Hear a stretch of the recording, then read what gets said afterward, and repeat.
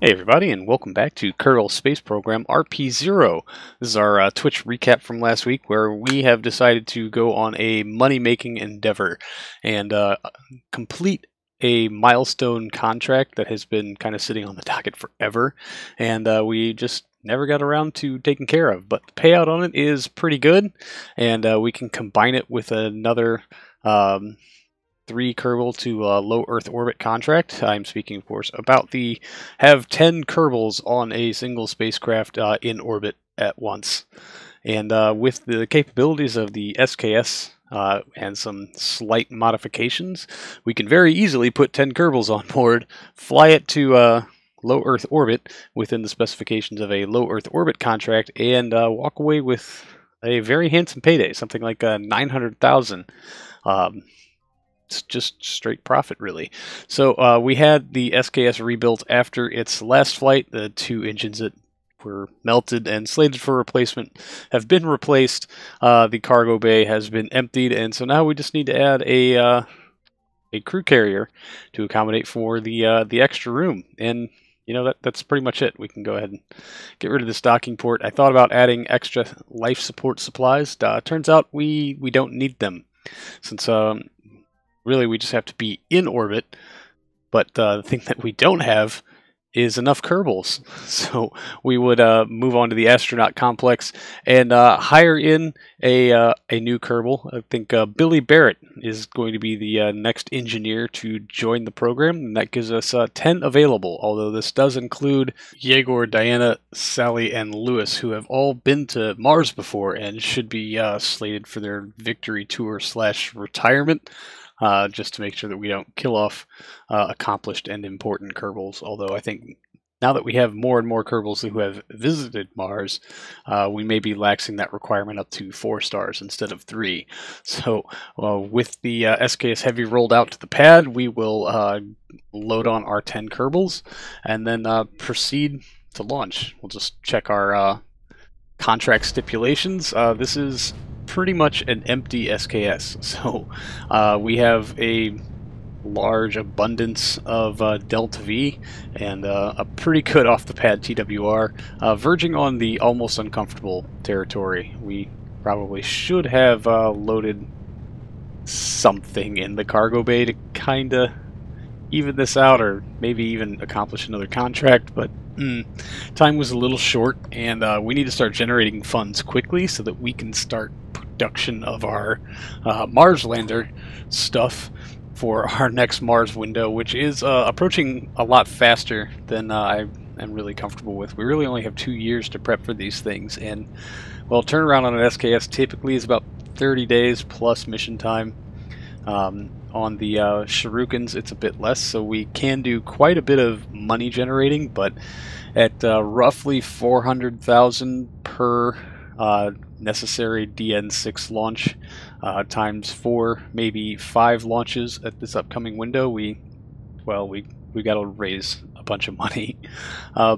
And we are, as I mentioned in the last episode, kind of rubbing up against the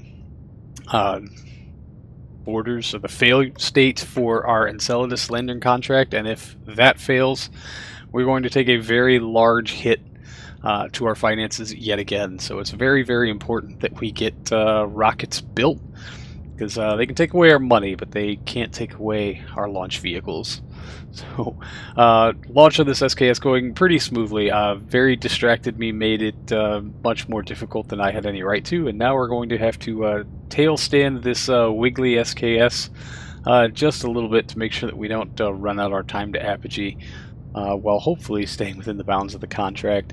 So yeah, here's our big tail stand as we try to push that time to apogee out just a bit further, and still only going about 4 kilometers per second, and we've got some time and speed to make up for. So slowly, as we start to push that apogee out, we'll bring our nose back down. Of course, the engine's canted at about 10 degrees, means that 10 degrees above horizon is actually firing straight down the horizon, because, you know, off-center center of thrust versus center of mass makes for a weird looking ascents versus traditional rockets.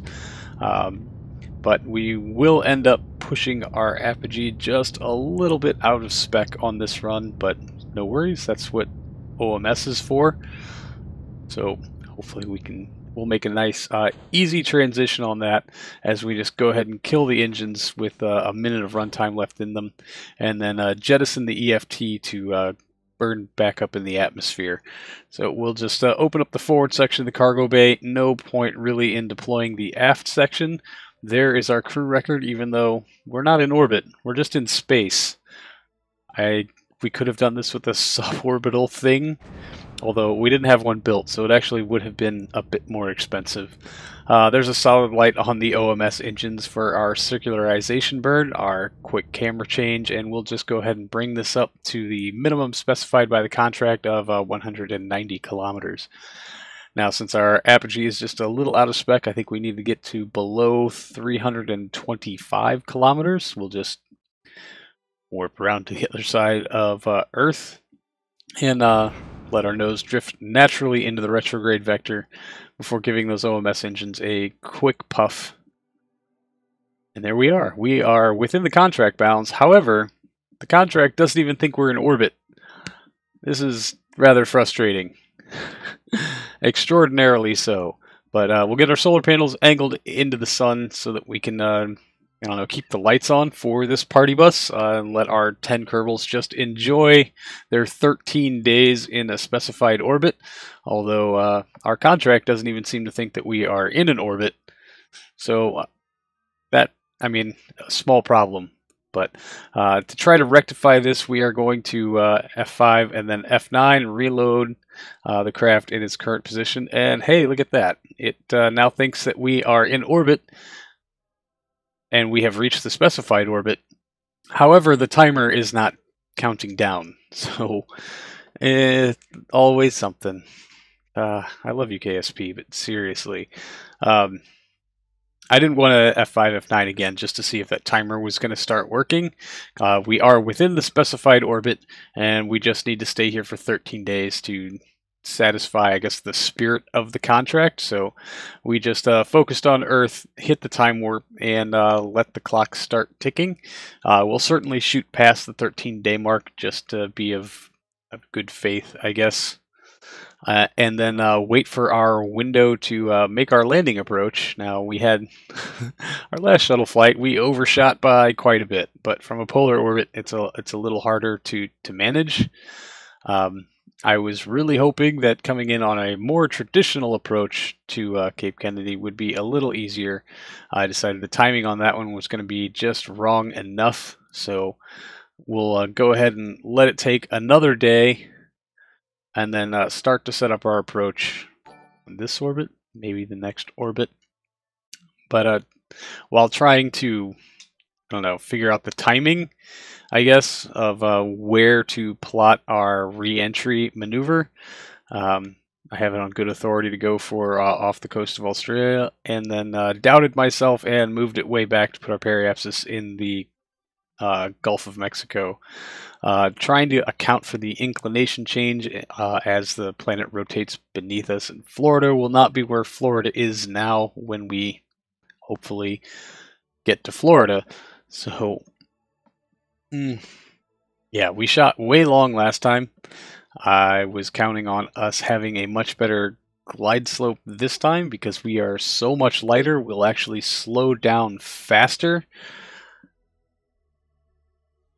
in some small hope that maybe for the first time in like well more than a year, I could actually try to put something down on a runway at some point, sometime, somehow.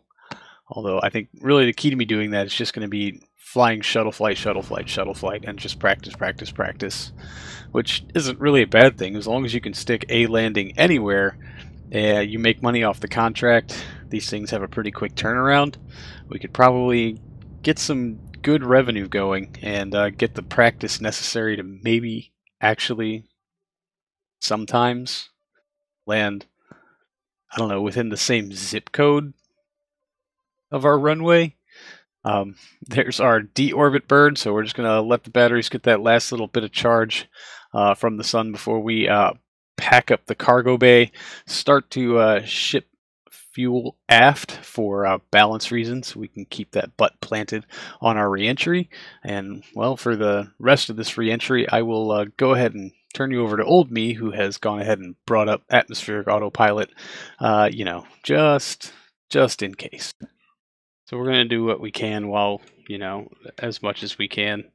This won't have much of an effect for a very long time, but we're just going to try for it, I suppose. Lock you open, put you over here. Lock you open and put you over here.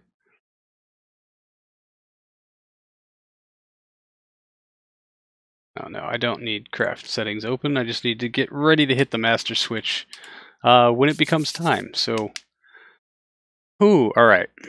Let's they're all hungover. They're all worn out. Flying a multi-$100 million spacecraft down from orbit after performing the very valuable scientific experiment of what happens if you have a party bus in orbit for 13 days.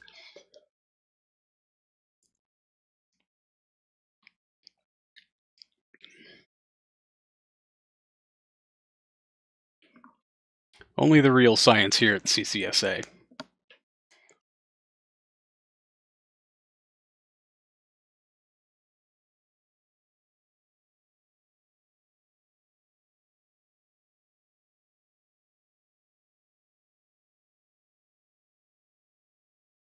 Where are we? Way out over the Pacific. So let's bring this under control just a little bit. Like 45 degrees should be very well sufficient, right?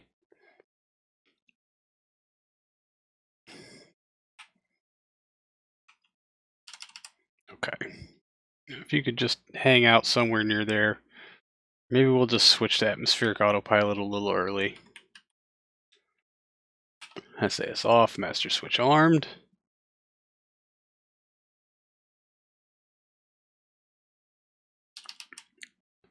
Much better. Much more stable. Still better than Levels and Borman's 14-day Gemini mission. Yeah, at least this crew has room to like get up and walk around and move. Man, there's one of the backup Gemini pods at like the local science center. They were built here locally, and I could not. I mean, it's like sitting in a Mazda Miata for fucking 2 weeks. Whoa. Okay. Oh yeah, those are the ablative thruster ports. This is normal. Okay, I saw things burning and panicked. Yeah, most importantly, room to poop. A working toilet. Probably 2 of them, because there's 10 people on board. The last thing you want to do is have 1 toilet for 10 people.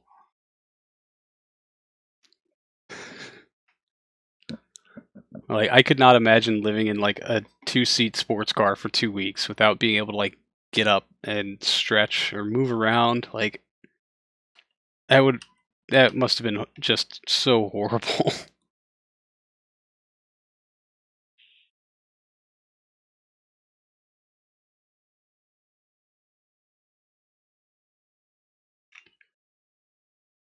There are some thruster ports that are hidden within this nose docking port that you can't see. I don't know why I'm showing it to you, Beastly Pig. There are some thruster ports there whose ablation is entirely intended. And we are getting overheat warnings on 2 of our RS-25s. It's not serious yet, but it is there, so we may at some point have to straighten this out. How is our line has shortened up by a lot. I think we're going to California, ladies and gentlemen. N key thrusters. Yeah, those.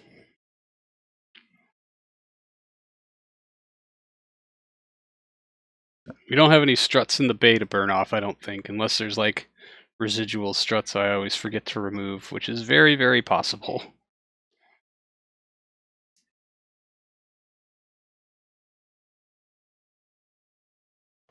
That is leaning a little further out than I would feel comfortable with at the moment, so we're going to adjust our angle and try to just fly it a little straighter.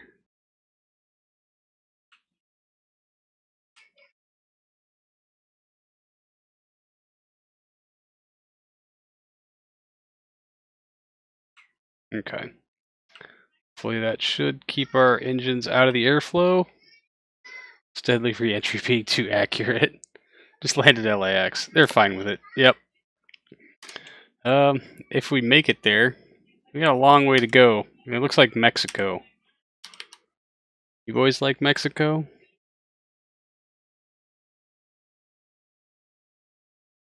Yeah, I like how like the little taps of the RCS at the nose completely correlate with the overheat warnings oscillating on the engines 2 and 3.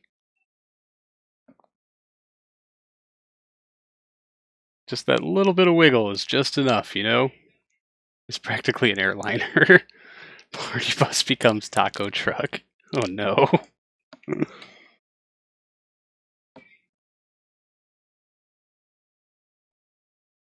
So yeah, that's just clouds. There's no way we're coming up on Gulf of California yet, right? Still pulling 5 kilometers per second. Yeah, we'll be lucky to put this down on a beach. 4.9. I undershot it by a very long way. So we're going to come out of time warp and we're going to try to angle in, drop our nose a little bit, reduce our profile into the wind, see if we can't extend out this cross range a bit.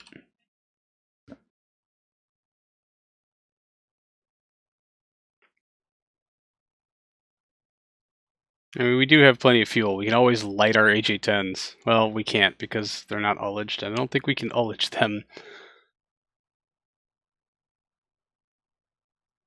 So I guess we'll just have to see where we end up. But I'm going to put at least $1.50 down on scraping into the Gulf of California. Probably. 3 kilometers per second. Oh, maybe not. Maybe if we sail. Sorry, party bus. I think your party has just turned into a pool party.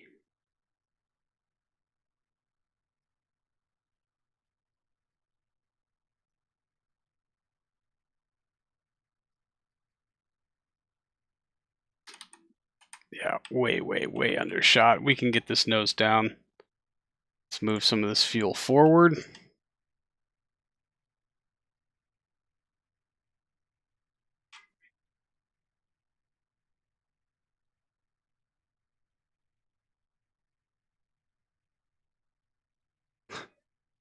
The real space shuttle?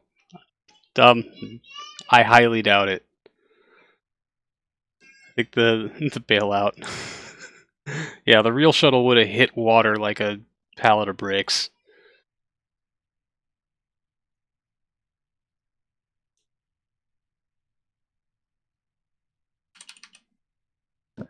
It really would not have gone very well. Yay, flame effects. Maybe we can generate some lift and get at least one good skip off of this.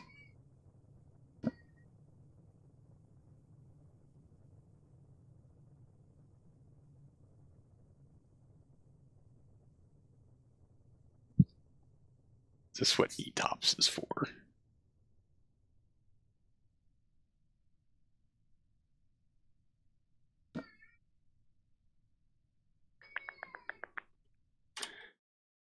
Ouch. Yeah, I don't think we're making landfall. Okay. Emergency helicopters en route.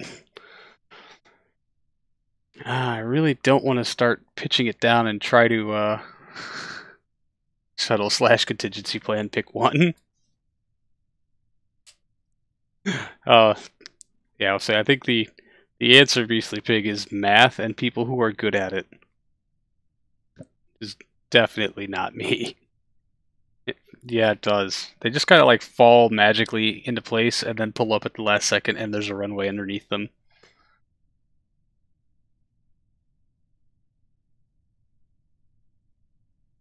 I will have to do that, Wookie. Thank you. Okay.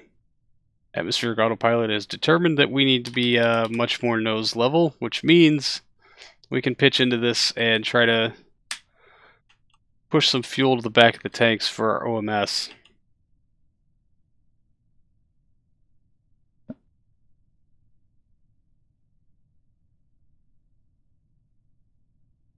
witchcraft. Fair.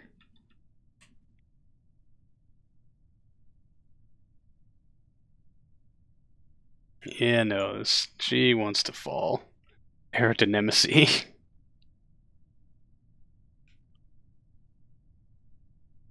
Oh, it is holding hard back on the stick, so we're actually gonna move some fuel aft.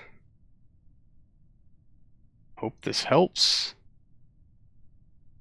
Can we get some... Nope. Whoa!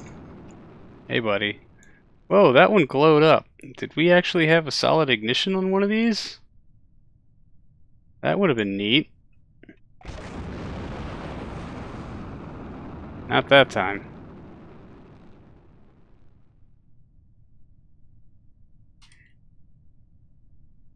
Alright, we'll ride what we can.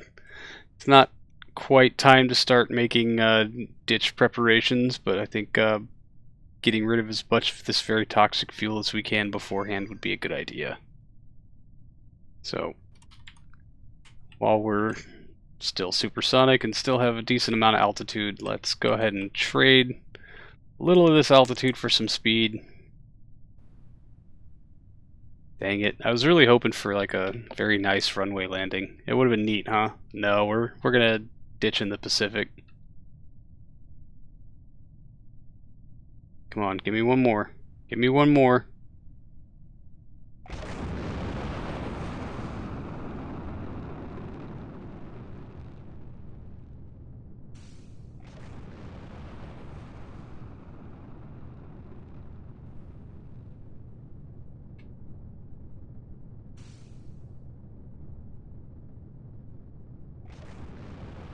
Nope.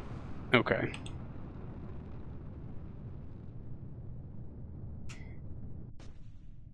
And what? Paper and feed lines. Dang it. Alright, well then.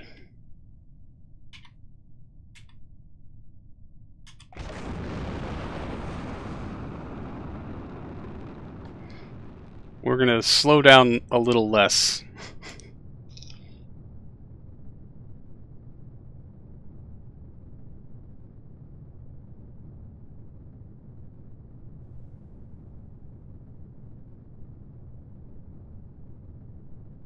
This does make me very nervous.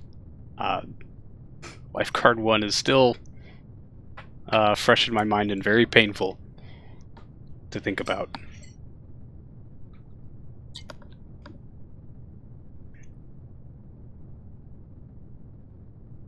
But we're gonna go ahead and run these tanks dry, and then I guess we'll do what we can.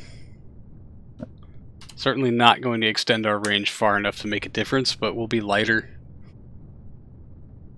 Be more worried about feed lines and vapor.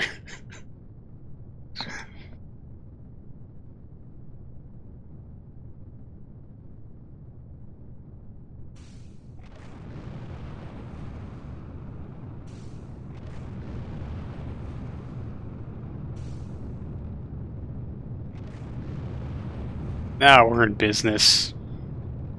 And picking up speed.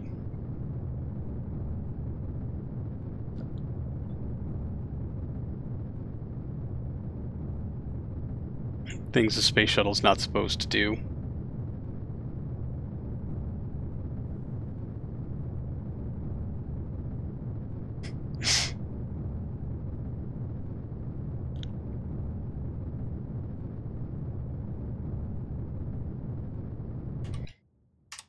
I don't know why I checked. Like, we're not getting there, Crash. It's time to stop. We are in the Pacific Ocean. Damn it, Beastly Pig. We're here in Gulf of California, Mexico. Target. And engine flame out.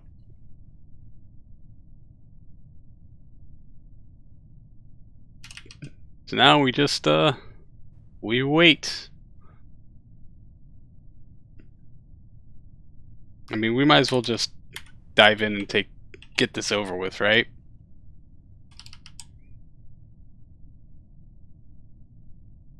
There's no real point in prolonging this. It's all about this, the vertical speed. We keep that under control, we keep our crew alive, everyone comes home. We complete the contract, which we're going to have to do through Alt F12 anyway, because the timer never started. But y'all saw it, we completed it. It's not illegitimate if they survive, if one of them survives. Yes. Oh wow, down to 9 kilometers already. Alright, we're doing pretty well. Do the job, I get paid. Excellent quote. Ah, I miss Firefly. See, now I'm gonna be sad.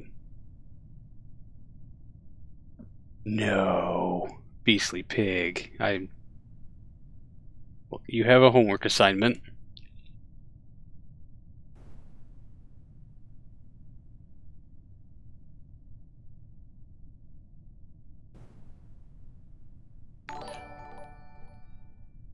Oh, point blank, thank you for the follow.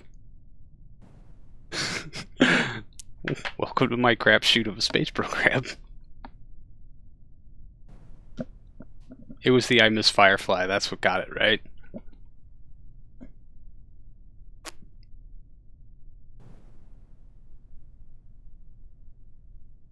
Alright, 2.7 kilometers.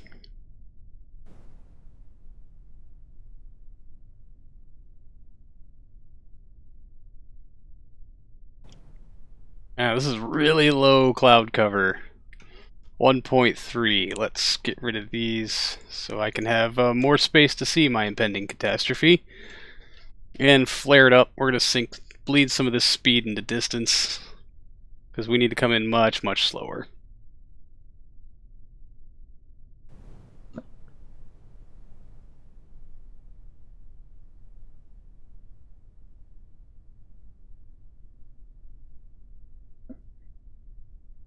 Like, as slowly as we can is generally the goal here. Whoop, whoop, pull up. Whoop, whoop. Do I still have roll control on these, as if I really need it? I was just thinking, like, let's do a whoop whoop barrel roll, and I'm like, nah, I probably just don't have very good roll authority. That's a bad call. That's what made it a bad call. Now we have good roll authority. Sync rate, sync rate. Yep, 16.3. We're just gonna let this coast in a little bit. We're still bleeding speed, so 300 meters. Let's get in nice and low. 200. Alright, let's flare it. I'm not gonna do a barrel roll, beastly pig. Stop. Now I need to pay attention. 100 meters, 175. Let's bring it up. Still sinking. Nope, we're climbing. We're definitely climbing.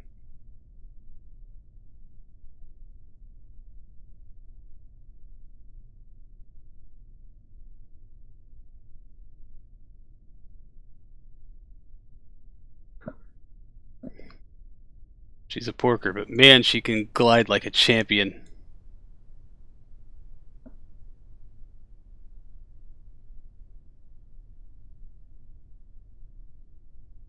.140 meters. Let's get this down sub 100 so that if we have to just dip into it, because 135, we're going to hit our stall speed at some point.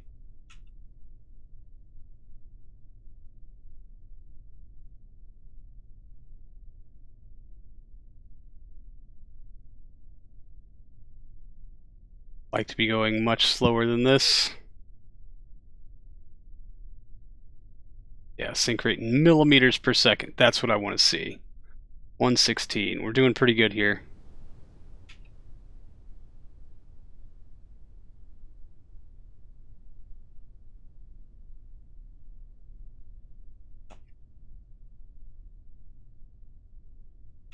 For 15 meters.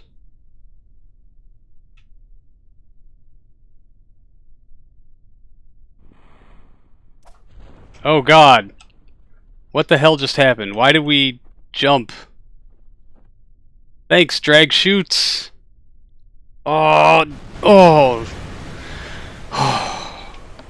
God, just under the limit. 8 point something on impact. 10 would have killed him.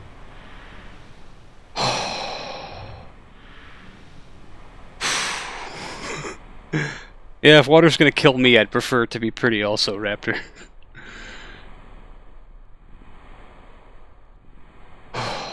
Yay, no funerals. Indeed. Oh, well, we lost the docking port.